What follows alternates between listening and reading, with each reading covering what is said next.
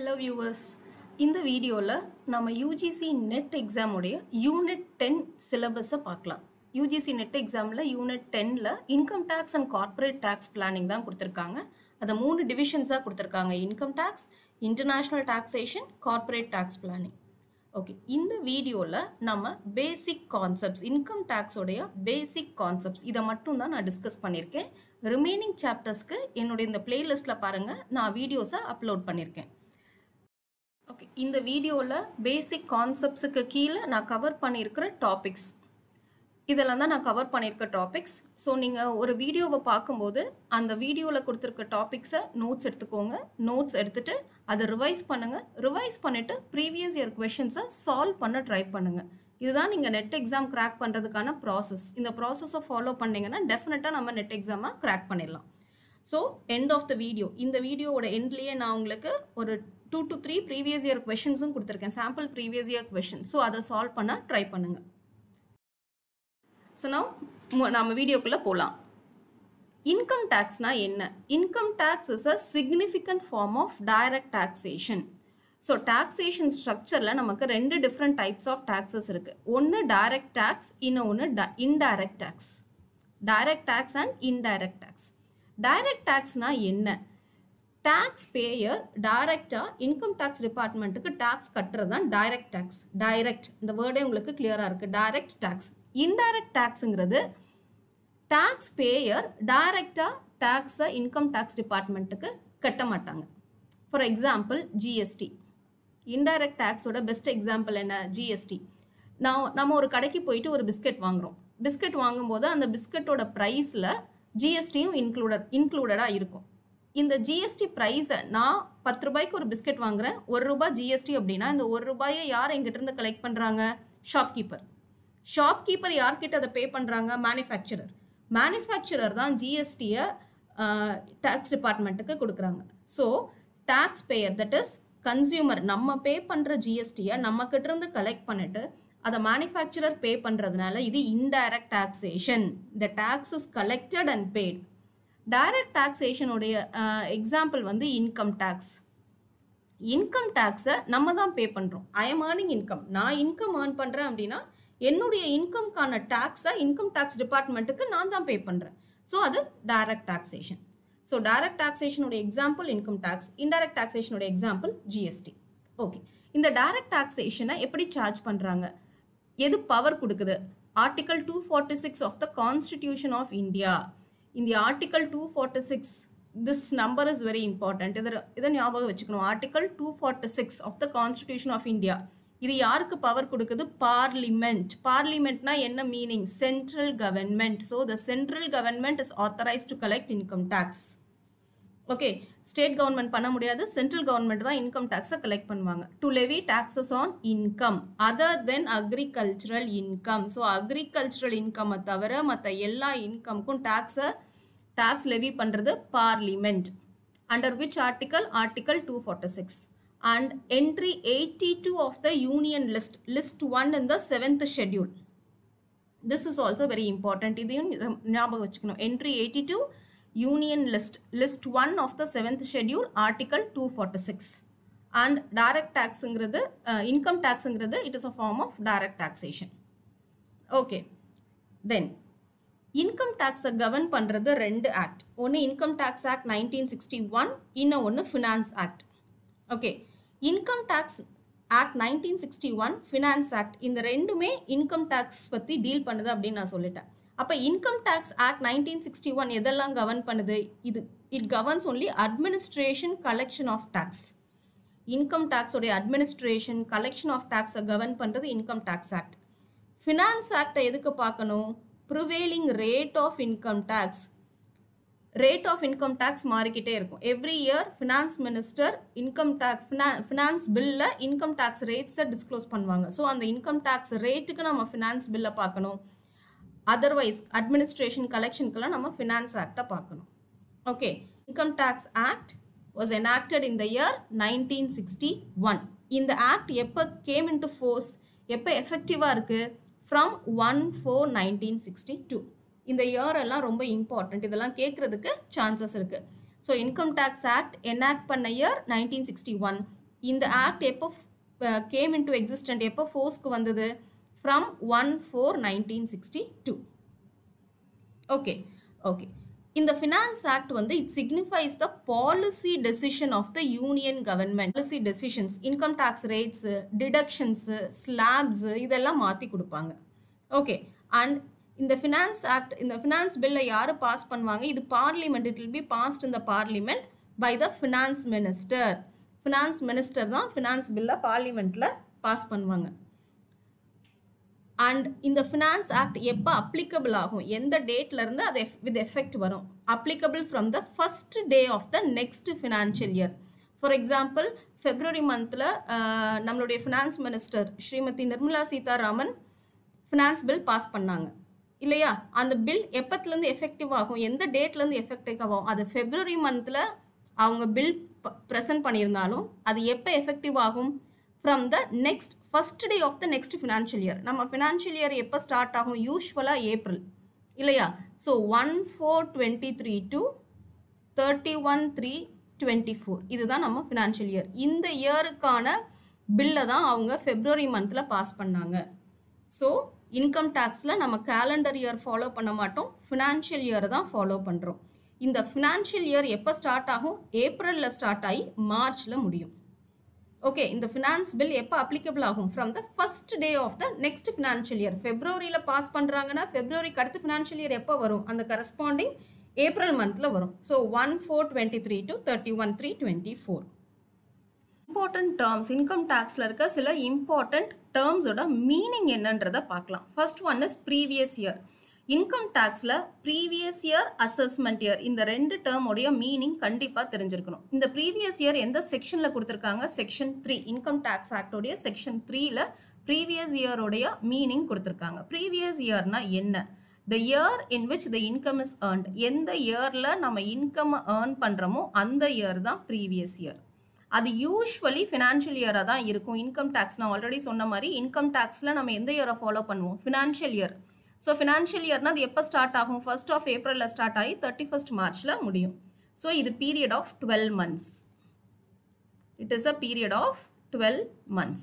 Okay okay. இந்த period of 12 monthsங்கிறது always எல்லா டைமும் 12 மாதம் பீரியட் தான் ப்ரீவியஸ் இயர் இருக்குமா அப்படின்னு கேட்டால் சில கேசஸில் அது லெஸ் தென் 12 months-ஆக இருக்கலாம். ஸோ எந்த கேசஸில் அது லெஸ் தென் 12 months-ஆக இருக்கும்? Newly started business, discontinued business, new source of income. அப்படின்னா என்ன? சே நம்ம ஒரு பிஸ்னஸை ஆரம்பிக்கிறோம். பிஸ்னஸை நம்ம ஆல்வேஸ் ஏப்ரல் 1ஆம் தேதி தான் ஸ்டார்ட் பண்ணுவோமா? இல்லை, நாட் நெசசரி இல்லையா? சே நான் வந்து என்னுடைய பிஸ்னஸை வந்து நவம்பர் மாதம் ஸ்டார்ட் பண்ணுறேன், நவம்பர் 12ஆம் தேதி என்னுடைய பிஸ்னஸை ஸ்டார்ட் பண்ணுறேன். அப்போ என்னுடைய ப்ரீவியஸ் இயருங்கிறது என்ன?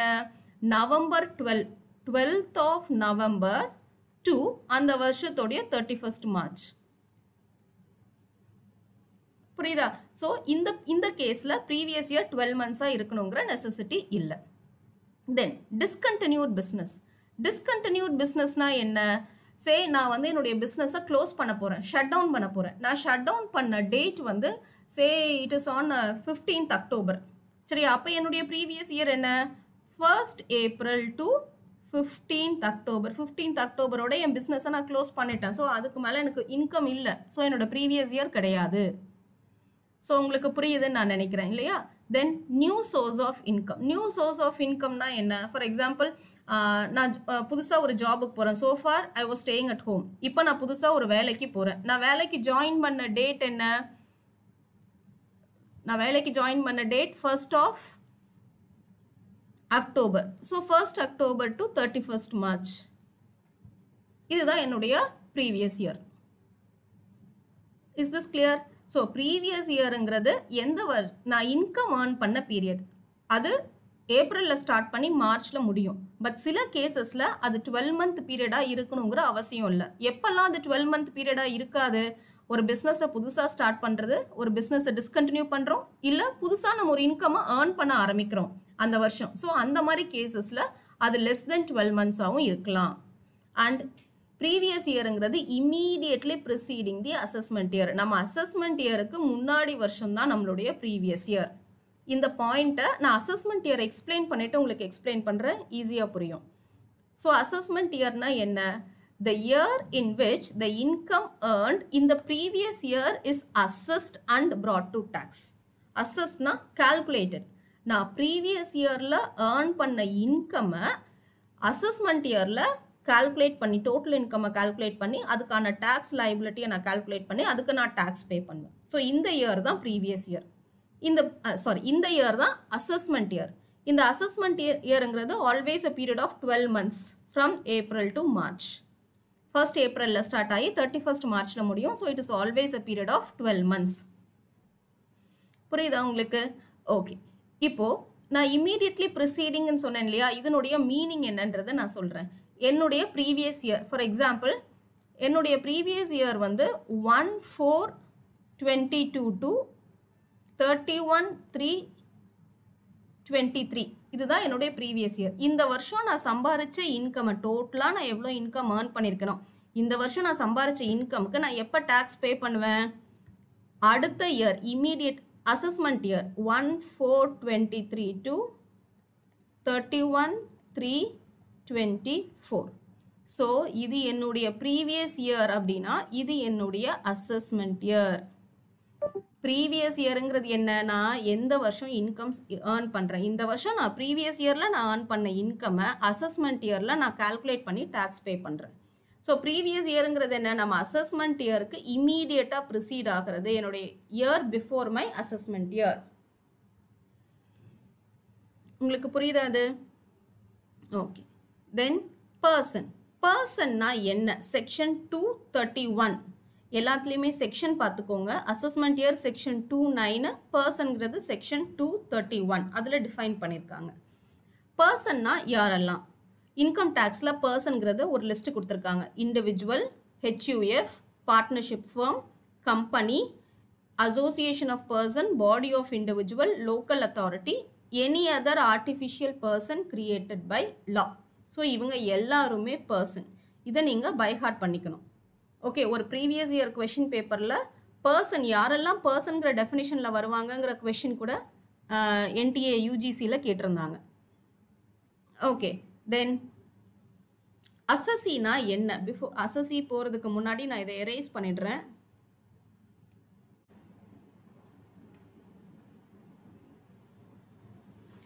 ஓகே, அசஸினா என்ன? ஸோ இங்கே பர்சனை நம்ம ஒரு பர்டிகுலர் டெஃபினேஷன் கொடுத்துருக்கோம். ஒரு இண்டிவிஜுவல், HUF, பார்ட்னர்ஷிப் ஃபர்ம், இவங்கெல்லாம் ஒரு பர்சன். அப்போ அசஸினா என்ன? அசஸிங்கிறது a person who is liable to pay tax. A person who is liable to pay டேக்ஸுக்கும் person normal பர்சனுக்கும் என்ன டிஃப்ரென்ஸ் நீங்கள் கேட்டிங்கன்னா, ஃபார் எக்ஸாம்பிள் நம்ம ஒரு இண்டிவிஜுவல் எடுத்துக்கிறோம். மிஸ்டர் ஏன்ற ஒரு பர்சன் இருக்காரு. இந்த ஏன்ற பர்சனுடைய இன்கம் வந்து 1 lakh rupees. அவருடைய 1 year உடைய total income 1 lakh rupees. So A is a person. ஏங்கிறவர் என்ன பர்சன், ஆனால் அவர் அசஸி கிடையாது. He is not an அசஸி. ஏன் அப்படின்னா ஏ உடைய income is less than the minimum tax slab. ஏ உடைய இன்கம் மினிமம் டேக்ஸ் ஸ்லாப் இப்போ கரண்ட்ல டேக்ஸ் ஸ்லாப் என்ன 2,50,000 விட உங்க இன்கம் ஜாஸ்தியா இருந்தால் தான் உங்களுக்கு டேக்ஸ் அப்ளை ஆகும். ஏ எவ்வளோ இன்கம் ஏர்ன் பண்ணியிருக்காரு? 1 lakh. அப்போ ஏங்கிறவர் இண்டிவிஜுவல் தான், அவர் person. He is a person. ஆனால் அவர் அசஸி கிடையாது. ஏன் அசஸி கிடையாது? அவருடைய இன்கம் டேக்ஸ் லைபிலிட்டியை அட்ராக்ட் பண்ணலை. he need not pay tax. Our tax pay பண்ண வேண்டாம். so he is not an assessee. so assessee-னா யாரு? a person who is liable to pay tax. அவருடைய income tax ஓட minimum exemption limit விட ஜாஸ்தியா இருக்கணும். இந்த 2 லட்சம் ரூபாயை விட ஜாஸ்தியா இருக்கணும். அவர்தான் assessee. புரியுதுங்களா?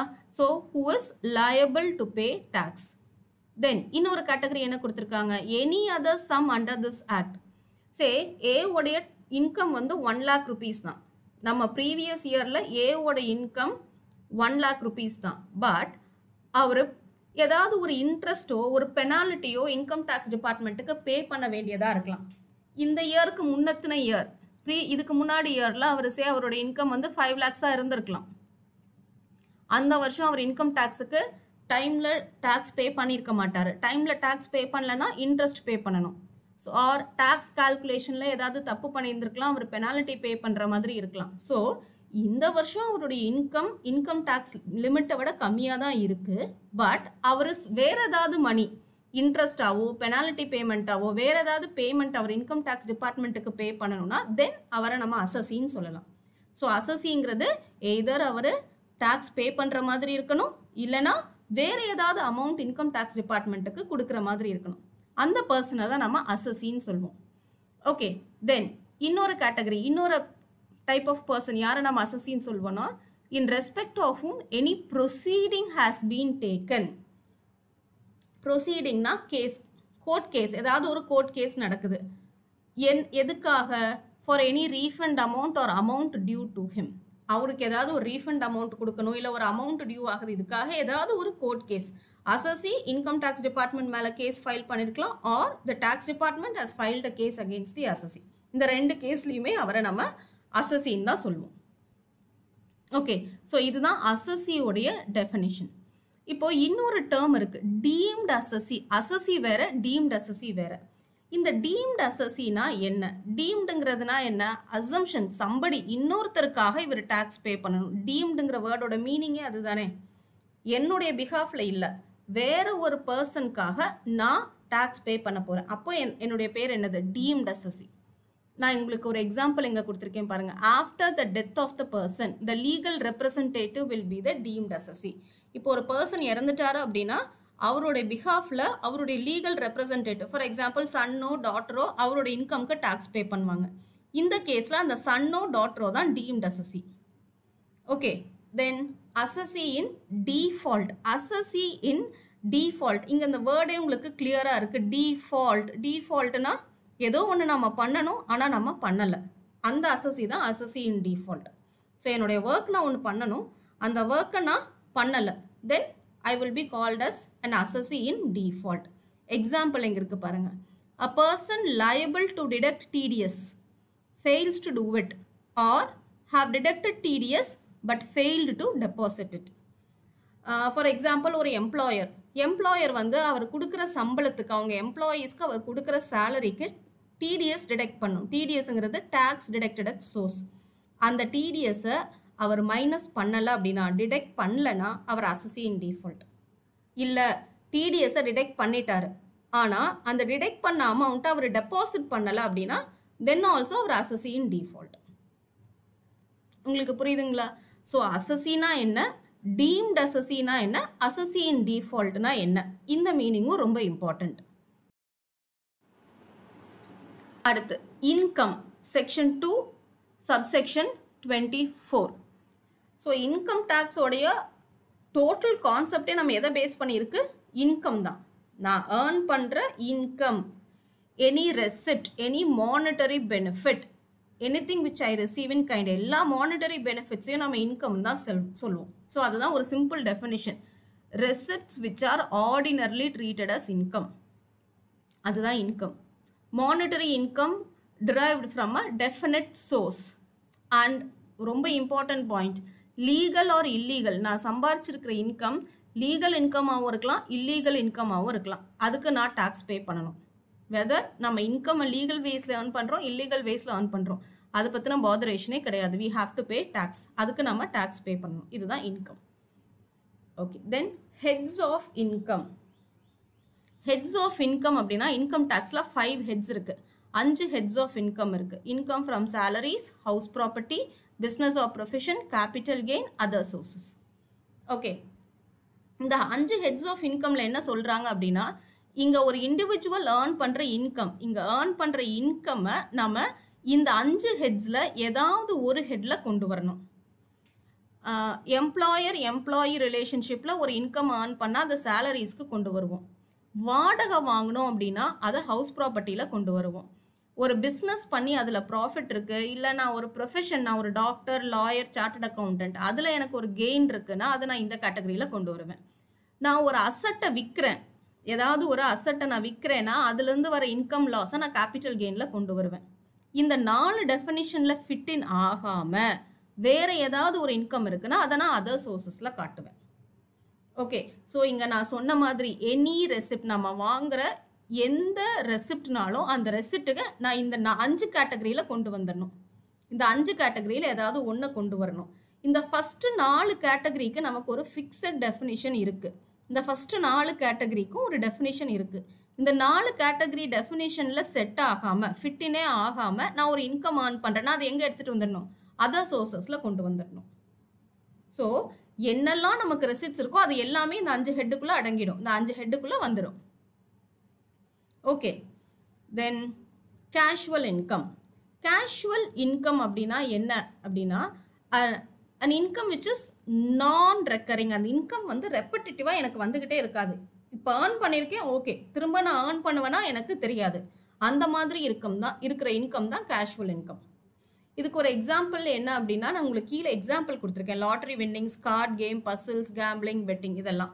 நான் லாட்ரி டிக்கெட் வாங்குறேன், இந்த மாதம் எனக்கு ப்ரைஸ் மணி வந்திருக்கு, அதே மாதிரி அடுத்த மாதம் வருமா தெரியாது, வரலாம் வராமையும் போகலாம். ஸோ அந்த மாதிரி இன்கம் தான் கேஷுவல் இன்கம். ஆர் நான் ஒரு டிவி ஷோவில் பார்ட்டிசிபேட் பண்ணுறேன், எனக்கு இந்த வாட்டி ஒரு ப்ரைஸ் மணி அடிச்சிருக்கு, நெக்ஸ்ட் டைம் அதே டிவி ஷோவில் எனக்கு அந்த ப்ரைஸ் மணி வருமா? வரலாம் வராமையும் போகலாம். ஸோ அந்த மாதிரி நான் ரெக்கரிங், அந்த இன்கம் வந்து ரெக்கரிங்காக இருக்கக்கூடாது. வித்தவுட் எனி ஸ்டிப்புலேஷன், அது வருமா வராதான்றது கன்ஃபார்மாக நமக்கு தெரியாது. அந்த மாதிரி இருக்கிற இன்கம் தான் கேஷுவல் இன்கம். அடுத்து cross total income.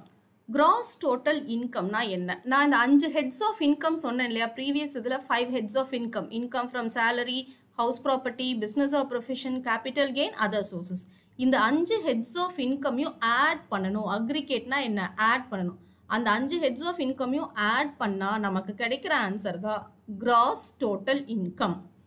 Cross total income section 80B subsection 5. Okay, இந்த கிராஸ் டோட்டல் இன்கம்ங்கிறது வெறும் 5 ஹெட்ஸ் ஆஃப் இன்கம்மை ஆட் பண்ணுறது மட்டும் கிடையாது. ஒவ்வொரு ஹெட்டுக்கும் அதுக்கு கீழே டிடக்ஷன்ஸ் இருக்குது. சில டிடக்ஷன்ஸ் இருக்குது. அந்த ஹெட்டோடைய லாஸஸை நம்ம அட்ஜஸ்ட் பண்ணிக்கலாம். ப்ராட் ஃபார்வர்ட் லாஸஸ்னால் என்ன, அது எப்படி அட்ஜஸ்ட் பண்ணுங்கிறதெல்லாம் அந்த பர்டிகுலர் ஹெட்ஸ் ஆஃப் இன்கம்மை டிஸ்கஸ் பண்ணும்போது நான் உங்களுக்கு டீட்டெயிலாக சொல்லித்தரேன். இப்போ நீங்கள் என்ன ஞாபகம் வச்சுக்கணும் அப்படின்னா, கிராஸ் டோட்டல் இன்கம்னா என்ன? 5 ஹெட்ஸ் ஆஃப் இன்கம்மை ஆட் பண்ணால் நமக்கு கிடைக்கிற ஆன்சர் கிராஸ் டோட்டல் இன்கம். ஓகேவா? இந்த கிராஸ் டோட்டல் இன்கம்க்கு இந்த 5 ஹெட்ஸ் ஆஃப் இன்கம்மை கண்டுபிடிக்கும் போது நம்ம என்ன பண்ணிக்கணும்? டிடக்ஷன்ஸை மைனஸ் பண்ணிக்கணும், ப்ராட் ஃபார்வர்ட் லாஸஸை மைனஸ் பண்ணிக்கணும். இதை பண்ணதுக்கு அப்புறம் தான் நம்ம ஹெட்ஸ் ஆஃப் இன்கம்மை ஆட் பண்ணணும். அதுக்கு கிடைக்கிற ஆன்சர் தான் கிராஸ் டோட்டல் இன்கம். ஓகே, தென் டோட்டல் இன்கம். டோட்டல் இன்கம்னா என்ன? ஸோ இங்கே சிம்பிளாக நான் உங்களுக்கு கொடுத்துருக்கேன் பாருங்கள். டோட்டல் இன்கம்னா என்ன? Cross total இன்கம்லேருந்து deductions from section 80C to 80U இதை மைனஸ் பண்ணால் நமக்கு கிடைக்கிற ஆன்சர் தான் டோட்டல் இன்கம். ஓகேவா? இந்த டோட்டல் இன்கம்மை கால்குலேட் பண்ணுற ஸ்டெப்ஸ் இன் கால்குலேட்டிங் டோட்டல் இன்கம். இது கூட உங்களுக்கு நெட் எக்ஸாமில் இந்த ஸ்டெப்ஸை அரேஞ்ச் பண்ணி சொல்கிற மாதிரி கூட கொஷின்ஸ் கேட்கலாம். ஓகே, இப்போ இந்த அரேஞ்ச்மெண்ட் மாதிரி கொஷின்ஸ்லாம் நிறைய கேட்குறாங்க நெட் எக்ஸாமில். ஸோ என்ன ஸ்டெப்ஸ் இருக்குது? First classify income under the 5 heads. நான் ஆல்ரெடி சொன்ன மாதிரி 5 ஹெட்ஸ் ஆஃப் இன்கமில் எந்த ஹெட்டுக்கு கீழே எந்த இன்கம் வருங்கிறத ஃபஸ்ட்டு கிளாசிஃபை பண்ணணும். சேலரி இன்கம்மை சேலரிஸில் காட்டணும், ரெண்டல் இன்கம்மை ரெண்டில் காட்டணும், டிவிடெண்ட் வாங்கியிருந்தோம் அப்படின்னா அது எங்கே காமிக்கணும்? அதர் சோர்சஸில் காமிக்கணும். அந்த மாதிரி ஹெட்ஸ் ஆஃப் எந்த ஹெட்டு கீழே எந்த இன்கம் வருங்கிறத கிளாசிஃபை பண்ணணும். அதுதான் ஃபஸ்ட்டு ஸ்டெப். செகண்ட் ஸ்டெப் என்ன? டிடக்ஷன்ஸையும் ப்ராட் ஃபார்வர்ட் லாஸஸையும் அட்ஜஸ்ட் பண்ணி ஒவ்வொரு ஹெட்டுக்கும் தனித்தனியாக இன்கம் கண்டுபிடிக்கணும். Income from salary, income from house ப்ராப்பர்ட்டின்னு ஒவ்வொரு ஹெட்டுக்கும் தனித்தனியாக இன்கம்மை கால்குலேட் பண்ணணும். தனித்தனியாக இன்கம் கால்குலேட் பண்ணதுக்கப்புறம் அதை எல்லாத்தையும் டோட்டல் பண்ணணும். அக்ரிகேட்னா என்ன? தனித்தனியாக நான் கால்குலேட் பண்ணி வச்சுருக்கிற இன்கம்மை ஆட் பண்ணி அக்ரிகேட் கண்டுபிடிக்கணும். இந்த அக்ரிகேட்டுக்கு பேர் என்ன? Cross total income. இந்த கிராஸ் டோட்டல் இன்கம் கண்டுபிடிச்சதுக்கு அப்புறம் தான் deductions from section 80C to 80U, 80Cலேருந்து 80U வரைக்கும் இருக்கிற டிடக்ஷன்ஸ் இதெல்லாம் நான் உங்களுக்கு தனியாக இன்னொரு வீடியோவில் போடுறேன். 80Cலேருந்து 80U வரைக்கும் என்னென்ன டிடக்ஷன்ஸ் இருக்குங்கிறத நம்ம செப்பரேட்டாக பார்க்கலாம். இப்போதைக்கு நீங்கள் ஸ்டெப்ஸை மட்டும் ஞாபகம் வச்சுக்கோங்க. இந்த டிடக்ஷன்ஸை மைனஸ் பண்ணணும். மைனஸ் பண்ணி நமக்கு ரிமைனிங் கிடைக்கிற ஆன்சர் தான் டோட்டல் இன்கம். ஓகேவா? இந்த டோட்டல் இன்கம்க்கு பேர் தான் டாக்ஸபிள் இன்கம். இந்த டோட்டல் இன்கம் நம்ம கால்குலேட் பண்ணியிருக்க இந்த டோட்டல் இன்கம்க்கு தான் நம்ம டாக்ஸ் கால்குலேட் பண்ணணும். அதனால இந்த டோட்டல் இன்கம்க்கு இன்னொரு பேர் என்ன? டாக்ஸபிள் இன்கம்னு சொல்லலாம். இந்த டோட்டல் இன்கம்க்கு தான் நம்ம டாக்ஸையும் கால்குலேட் பண்ணணும். ஓகேவா?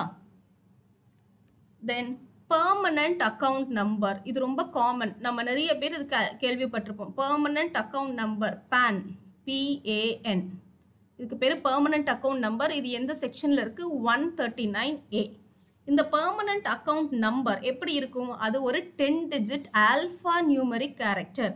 ஆல்ஃபா நியூமரிக்னா தட் இஸ் ABC இதுவும் இன்க்ளூட் ஆயிருக்கும் அதில், அண்ட் டிஜிட்ஸும் இருக்கும். 1 2 3ன்னு நம்பர்ஸ் இருக்கும். So it's a combination of alphabets and numbers. Alphabets numbers ரெண்டுடைய combination. And எத்தனை டிஜிட் இருக்கும்? 10 digit இருக்கும். இதை நம்ம எந்த ஃபார்ம் யூஸ் பண்ணி அப்ளை பண்ணணும்? Form number 49A. Permanent account number apply பண்ணுறதோட அப்ளிகேஷன் ஃபார்ம் நம்பர் என்ன? 49A. அண்ட் ஒன்ஸ் நமக்கு பேன் நம்பர் அலர்ட் ஆயிடுச்சுன்னா இன்கம் டேக்ஸ் டிபார்ட்மெண்ட்டோடைய எல்லா கரஸ்பாண்டன்ஸ் கூடயும் நம்ம கண்டிப்பாக பேன் நம்பரை கோட் பண்ணணும். ஓகேவா? தென் tax deduction and collection account number section 203A. Tax deduction and collection account number இது யாருக்கு அப்ளை பண்ணி வாங்கிக்கணும் அப்படின்னா, persons who are deducting tax or collecting tax at source. அப்படின்னா என்னன்னா, ஃபார் எக்ஸாம்பிள் ஒரு எம்ப்ளாயர் இருக்காரு, அவர் கீழே 10 பேர் ஒர்க் பண்ணுறாங்க. அவங்களோட எம்ப்ளாயீஸ்க்கு அவர் சேலரி கொடுக்கும்போது டேக்ஸை டிடெக்ட் பண்ணிட்டு தான் கொடுக்கணும். ஸோ அந்த மாதிரி பர்சன்ஸ் யாரெல்லாம் வந்து டிடிஎஸை டிடெக்ட் பண்ணிட்டு தான் அவங்களுடைய இன்கம்மை கொடுக்கணுமோ அந்த பர்சன்ஸ் எல்லாருமே இந்த கார்டை tax deduction and collection account நம்பரை அப்ளை பண்ணி வாங்கிக்கணும்.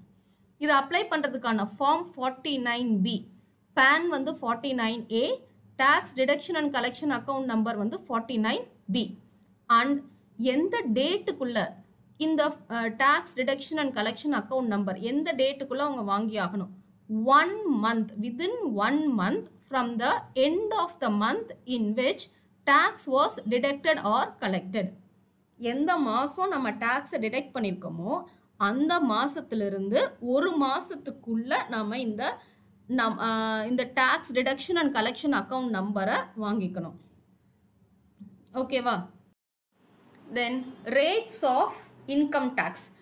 நான் உங்களுக்கு ஆல்ரெடி சொன்ன மாதிரி இன்கம் டேக்ஸில் ரேட்ஸ் அப்ளை ஆகும். அட் ப்ரெசன்ட் கரண்ட் ரேட் நான் உங்களுக்கு கொடுத்துருக்கேன். இது வந்து அசஸ்மெண்ட் இயர் வந்து 22-23 இந்த இயருக்கான ரேட்ஸை நான் உங்களுக்கு கொடுக்குறேன். இது வேரி ஆகலாம், கரண்ட் ரேட்ஸ் கொஞ்சம் வேரி ஆகலாம். ஓகே, இப்போ நமக்கு 2 டேக்ஸ் ரேட்ஸ் இருக்குது. ஒன்று ஓல்டு டேக்ஸ் ரேட், இன்னொன்று நியூ டேக்ஸ் ரேட். ஓகேவா? ஃபஸ்ட்டு நம்ம ஓல்டு டேக்ஸ் ரேட்டை பார்க்கலாம். ஓல்டு டேக்ஸ் ரேட்டில் நம்ம 3 டிஃப்ரெண்ட் கேட்டகரிஸாக பிரிச்சிருக்கோம். பிலோ 60 இயர்ஸ், இது அந்த இண்டிவிஜுவலுடைய ஏஜை பார்க்கணும். அவங்களுடைய வயசு 60 இயர்ஸு கீழே இருக்குது அப்படின்னா இந்த ரேட்டை அப்ளை பண்ணணும். அவங்களுடைய ஏஜ் வந்து 60 to 80 அப்படின்னா அவங்க சீனியர் சிட்டிசன், அவங்களுக்கு இந்த ரேட்டு தான் அப்ளை ஆகும். அவங்களுடைய ஏஜ் வந்து அபவ் 80னா சூப்பர் சீனியர் சிட்டிசன், அவங்களுக்கான ரேட்டு இது. ஸோ ஓல்டு டேக்ஸ் ரேட்டை நம்ம இண்டிவிஜுவலை 3 டைப்பாக பிரிக்கிறோம். எப்படி பிரிக்கிறோம்? வயசை வச்சு தான் பிரிக்கிறோம். ஏஜ் வந்து 60க்கு கீழே இருந்தால் other individual, 60 to 80னா senior citizen, above 80னா super senior citizen. ஓகேவா? 3 கேட்டகரியாக ஓல்டு டேக்ஸ் ரேட்டை பிரிக்கிறோம். ஓகே, தென் அதர் இண்டிவிஜுவல் அப்படின்னா அவங்களுடைய டேக்ஸ் ரேட் என்ன? அவங்க இன்கம் வந்து 2,50,000, 60 வயசு கீழே இருக்கிற ஒரு பர்சனுடைய இன்கம் 2.5 லட்சம் ரூபாயை விட கம்மியாக இருந்தால் அவங்களுக்கு இன்கமே இல்லை. ஓகேவா? 2.5லேருந்து 5க்குள்ளே இருந்தால் அவங்களுக்கு 5% இன்கம் டேக்ஸ், 5லேருந்து 10 lakhsக்குள்ளே இருந்தால் 20%, 10 லட்சம் ரூபாய்க்கு மேலே இன்கம் எவ்வளோ இன்கம் இருந்தாலும் அவங்களுக்கு 30% டேக்ஸு. ஓகேவா? சீனியர் சிட்டிசன், அதாவது அவங்க வயசு வந்து 60 to 80 இயர்ஸுக்குள்ளே இருக்குது அப்படின்னா 3 லட்சம் ரூபாய் அவங்களுடைய இன்கம் 3 லட்சமாக இருந்தால் நில், 3 to 5னா 5%, 5 to 10னா 20, above 10னா 30. இதே சூப்பர் சீனியர் சிட்டிசனாக இருந்தால் அவங்களோட இன்கம் 5 லட்சம் ரூபாய்னா அவங்க டேக்ஸே கட்ட வேண்டாம், நில், 5 to 10னா 20, above 10னா 30. ஓகேவா? இந்த ஸ்லாப் பாருங்க, 5, 20, 30 இந்த மாதிரி ஸ்லாப் இன்க்ரீஸ் ஆகிக்கிட்டே தான் போகுது. ஸோ இன்கம் டேக்ஸை நம்ம என்னன்னு சொல்லுவோம்? ப்ரொக்ரெசிவ் டாக்ஸேஷன்னு சொல்லுவோம். இது கூட நமக்கு நெட் எக்ஸாமில் கேட்குறதுக்கு சான்சஸ். Progressive taxation. ஏன் ப்ரொக்ரெசிவ்? ரேட்ஸு இன்க்ரீட் ஆகிட்டே போகும். நம்ம இன்கம் ஏற ஏற நம்ம பே பண்ண வேண்டிய டேக்ஸ் அமௌண்ட்டும் இன்க்ரீஸ் ஆகிட்டே போகும். தட் இஸ் வை அதை நம்ம ப்ரொக்ரெசிவ் டாக்ஸஸ் அப்படின்னு சொல்கிறோம். ஓகேவா? இப்போ நியூ டேக்ஸ் ரேட் என்னன்னு பார்க்கலாம். நியூ டேக்ஸ் ரேட்டில் நம்ம எந்த ஏஜ் வைஸாலாம் நம்ம யாரையும் பிரிக்க போகிறதே இல்லை. இன்கம் ஏர்ன் பண்ணுற எல்லாருக்கும் ஒரே டேக்ஸ் தான். ஸோ அந்த டேக்ஸ் எப்படி இருக்குது பாருங்கள். 2.5 லட்சம் ரூபாய் வரைக்கும் நில், 2.5 to 5%, 5 to 7 lakh 50, 10, 15, 20, 25, 30 இந்த மாதிரி ஏறிட்டே போகுது. இதை ஞாபகம் வச்சுக்கிறதுக்கு நான் ஈஸியாக ஒரு எக்ஸாம்பிள் சொல்கிறேன். 2.5ல் ஸ்டார்ட் பண்ணுறோம் இல்லையா, 2.5 லட்சம் ரூபாயில் ஸ்டார்ட் பண்ணுறோம். ஃபஸ்ட்டு 2,50,000க்கு நில், அடுத்து 2,50,000 to 5 lakhs. டிஃப்ரென்ஸ் எவ்வளோ? 2.5 இல்லைங்களா. 2 லட்சம் ரூபாய்க்கும் 5 லட்சம் ரூபாய்க்கும் உள்ள டிஃப்ரென்ஸ் என்ன? 2,50,000. 5 லட்சம் ரூபாய்க்கும் 7.5 லட்சம் ரூபாய்க்கு உள்ள டிஃப்ரென்ஸ் என்ன? 2,50,000. இந்த ரெண்டுக்குள்ள டிஃப்ரென்ஸும் 2,50,000, இதுவும் 2,50,000, இதுவும் 2,50,000. ஸோ இந்த மாதிரி ஞாபகம் வச்சுக்கோங்க. 2,50,000, 5, 7,50,000, 10, 12,50,000, 15 lakh, 15 and above. 2.5 லட்சம் ரூபாயா இன்க்ரீஸ் ஆகிக்கிட்டே போகுது. அண்ட் ரேட் பாருங்கள் 5% இன்க்ரீஸ் ஆகுது. 5, 10, 15, 20, 25, 30. ஸோ 5% இன்க்ரீஸ் ஆகிட்டே போகுது. இதுதான் நியூ டேக்ஸ் ரேட். ஓகேங்களா. ஸோ ஓல்டு டேக்ஸ் ரேட்டில் இண்டிவிஜுவலாக 3ஆக பிரிக்கிறோம். நியூ டேக்ஸ் ரேட்டில் யாரையும் பிரிக்கிறது இல்லை. இப்போ ஒரு பர்சன் வந்து எதை சூஸ் பண்ணிக்கலாம், ஓல்டு ரேட்டா நியூ ரேட்டா, அது அவங்களுடைய சாய்ஸ். அவங்க ஓல்டையும் சூஸ் பண்ணிக்கலாம், நியூ ரேட்டையும் சூஸ் பண்ணிக்கலாம். ஓகேவா. ஸோ இதுக்கான சில இம்பார்ட்டன்ட் பாயிண்ட்ஸ் நான் கொடுத்துருக்கேன். இந்த டேக்ஸ் ரேட் யாருக்கெல்லாம் அப்ளை ஆகும்னா, individual, HUF, association of person, body of individual, artificial judicial person.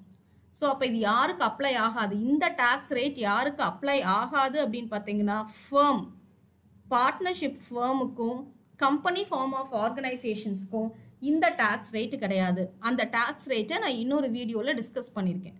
ஓகேவா. So individual, HUF, AOB, POI, artificial person இவங்களுக்கு மட்டும்தான் இந்த டேக்ஸ் ரேட் அப்ளை ஆகும். ஓகே. நான் உங்களுக்கு இன்னொரு பாயிண்ட் சொன்னேன் இல்லைங்களா, ஓல்டு ரேட்டா நியூ ரேட்டா அதை நம்ம சூஸ் பண்ணிக்கலாம் அப்படின்னு நான் சொன்னேன் இல்லையா. அந்த சாய்ஸ் வந்து ஒன் டைம் நான் ரெக்கவரி ப்ராசஸ். அப்படின்னா நான் நியூ ரேட்டை சூஸ் பண்ணிட்டேன்னா நான் திரும்பவும் ஓல்டு ரேட்டுக்கு போக முடியாது. நான் ஓல்டு ரேட்டை ஃபாலோ பண்ணிக்கிட்டே இருக்கேன் அப்படின்னா நான் எப்போ வேணாலும் நியூ ரேட்டுக்கு மாற்றிக்கலாம். பட் நான் நியூ ரேட்டை சூஸ் பண்ணிட்டேன் அப்படின்னா நான் என்ன பண்ண முடியாது, நான் திரும்பவும் ஓல்டு ரேட்டுக்கு போக முடியாது. அதை தான் இங்கே கொடுத்துருக்காங்க. அவெயிலிங் new tax rate is a one time நான் ரெக்கவரி ப்ராசஸ். ஓகேவா. However, for individuals and HUF who does not have business income would have an option to choose either of the tax rates. So business income இல்லாத individual வந்து either of the tax rate choose பண்ணுறதுக்கான ஒரு ஆப்ஷனை வச்சுருக்காங்க. Then individuals and HUF opting new tax rate is not liable to pay alternate minimum tax. ATMங்கிறது alternate minimum tax. இந்த alternate minimum tax-ஐ இண்டிவிஜுவல்ஸும் ஹெச்யூஎஃப்பும் பே பண்ண வேண்டாம். எப்போ பே பண்ண வேண்டாம், அவங்க நியூ டேக்ஸ் ரேட்டை சூஸ் பண்ணுறாங்கன்னா அவங்க ஆல்டர்னேட் மினிமம் டேக்ஸை பே பண்ண வேண்டாம்.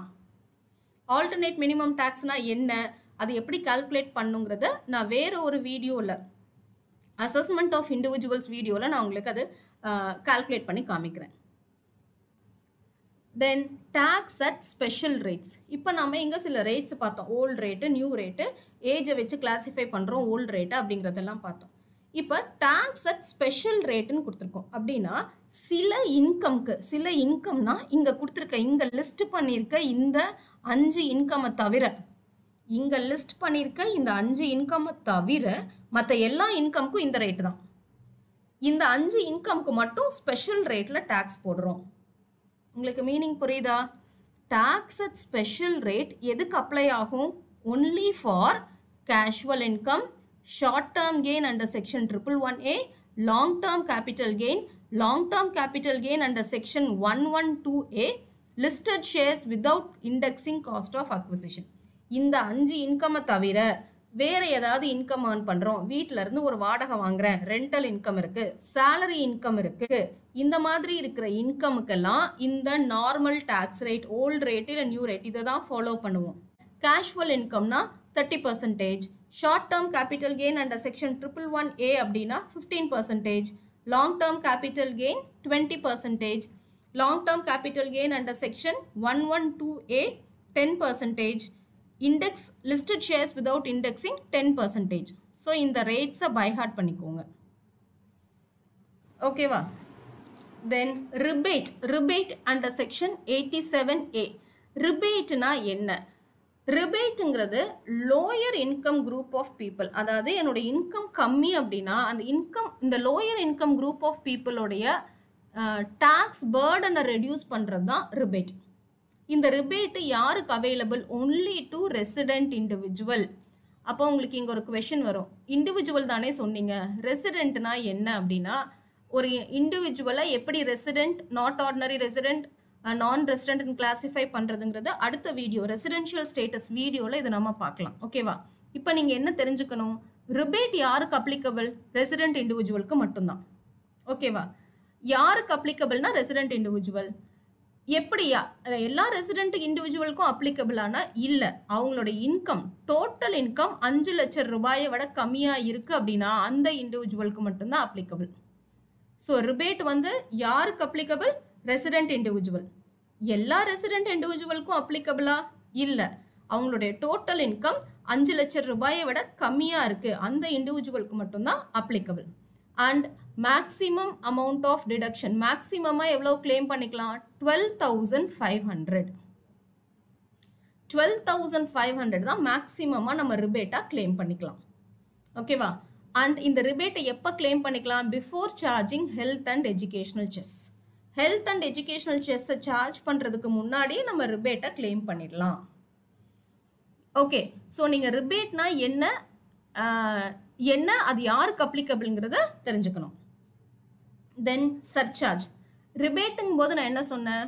Lower income group of people, என்னோட இன்கம் கம்மி, அப்போ என்னுடைய டேக்ஸ் பேர்டனை குறைக்கணும் அப்படிங்கிறதுக்காக எனக்கு ரிபேட்டுங்கிற ஒரு டிடக்ஷனை கொடுக்குறாங்க. ரிபேட்டுங்கிறது டிடக்ஷன், அதை நான் மைனஸ் பண்ணிக்கலாம், என்னுடைய டேக்ஸ் அமௌண்ட்லேருந்து நான் மைனஸ் பண்ணிக்கலாம், அது ரிபேட். சர்சார்ஜ் அப்படிங்கிறது ஹையர் இன்கம் குரூப் ஆஃப் பீப்புளுக்கு அவங்களுடைய டேக்ஸ் லைபிலிட்டியை இன்னும் கொஞ்சம் ஜாஸ்தி பண்ணுறோம். ரிபேட்டுங்கிறத மைனஸ் பண்ணுறோம், சர்சார்ஜ்னா என்ன பண்ணுறோம்? ஜாஸ்தி பண்ணுறோம். அப்போ என்ன பண்ணணும்? ஆட் பண்ணிக்கணும், அவங்களுடைய டேக்ஸ் அமௌண்ட்டு கூட இந்த அமௌண்ட்டை ஆட் பண்ணிக்கணும். ஸோ சர்சார்ஜ் யாருக்கு அப்ளிகபிள்? அவங்களுடைய இன்கம் 50 லட்சம் ரூபாய் exceeds 50 lakhs but less than 1 crore 10%. அவங்களோட டேக்ஸ் அமௌண்ட்டு கூட இன்னொரு 10% ஆட் பண்ணிக்கணும். அவங்களோட இன்கம் வந்து exceeds 1 crore but less than 2 crores 15%. 2 crores to 5 crores 25%. above 5 crores 37%. So ரிபேட்டை minus பண்ணிப்போம், சர்சார்ஜை ஆட் பண்ணிக்கிறோம். ரிபேட்டுங்கிறது lower income group of பீப்புளோடைய tax பேர்டனை reduce பண்ணணுங்கிறதுக்காக rebate. சர்சார்ஜுங்கிறது higher income group of பீப்புளுக்கு இன்னொரு அடிஷ்னல் டேக்ஸ் பேர்டனை கொடுக்கறது தான் சர்சார்ஜ். ஸோ அதை ஆட் பண்ணுவோம், அவங்களுடைய எக்ஸிஸ்டிங் டேக்ஸ் அமௌண்ட்டோட இந்த பர்சன்டேஜை கால்குலேட் பண்ணி ஆட் பண்ணிக்கணும். புரியுதுங்களா? ஸோ இதுதான் வந்து இன்கம் டேக்ஸோடைய பேசிக்ஸ். இந்த பேசிக்ஸை தெரிஞ்சாதான் இந்த டெக்னிக்கல் டேர்ம்ஸ், ப்ரீவியஸ் இயர்னா என்ன, அசஸ்மெண்ட் இயர்னா என்ன, இதெல்லாம் தெரிஞ்சாதான் இன்னும் ஃபர்தராக வர இன்கம் டேக்ஸ் வீடியோஸ் உங்களுக்கு புரியும்.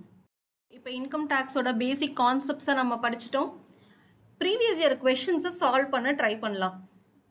Which of the following R included in person? Options கொடுத்துருக்காங்க, அதுக்கு கீழே சூஸ் த அப்ரோப்ரியேட் ஆப்ஷன். இது என்டிஏ எக்ஸாம், யூஜிசி என்டிஏல கேட்ட previous year question.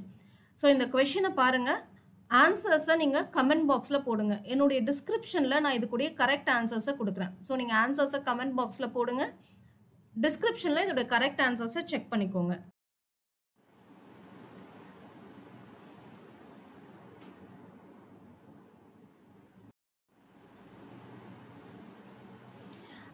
Okay, so I hope உங்களுக்கு இந்த வீடியோ யூஸ்ஃபுல்லாக இருந்திருக்கும்னு நினைக்கிறேன். தேங்க்யூ ஃபார் வாட்சிங்.